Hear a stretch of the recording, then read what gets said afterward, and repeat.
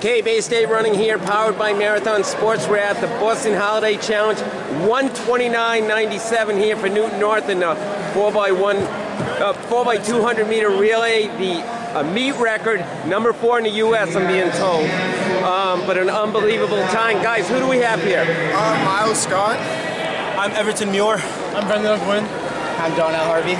So guys, 129.97, breaking 130. Was that a goal that you guys thought you could do, break 130? Yeah, definitely, yeah. All right, so what made it work today?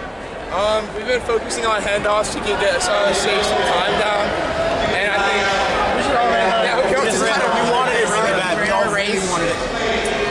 We knew we were here to run our own race, and we all did what we had to do to do our jobs. Even running blind for some people, we still ran hard. Yeah. Really well. So guys, running that quick this early in the season, that means there's actually room for improvement. So how fast do you think this team can run? I think we're 29 though, we're 28.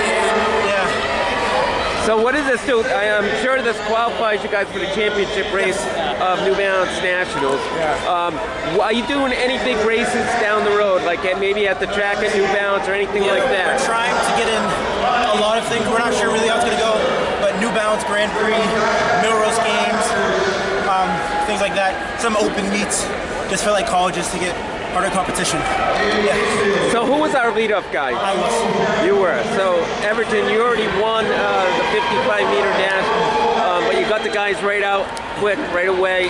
Talk about your leg, though. Ever since last year when I joined the team, being first leg and having a really solid start, that's always been my job. I can't let anything get in my head.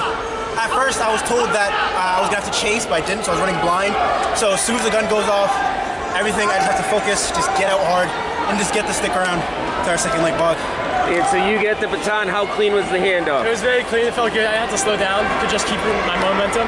And I knew I had to push to the cutoff because it's very hard to pass in the 4x2, so I know I need to be in the lead. And then you hand off right to here. Once it's running blind, I knew maybe I wasn't chasing anybody, but I was chasing after that time that my team needed, time that my team wanted. So I knew I still had to go out as hard as I could. Let's get into Miles, who I knew would run us a solid final leg. And then you bring it home. You had to, and you had a great leg. All of you guys had a great leg. But talk about where they put you in, the position they put you in too. They gave me a really easy job today. They got it to me. All I had to do was get the baton. We had a good handoff.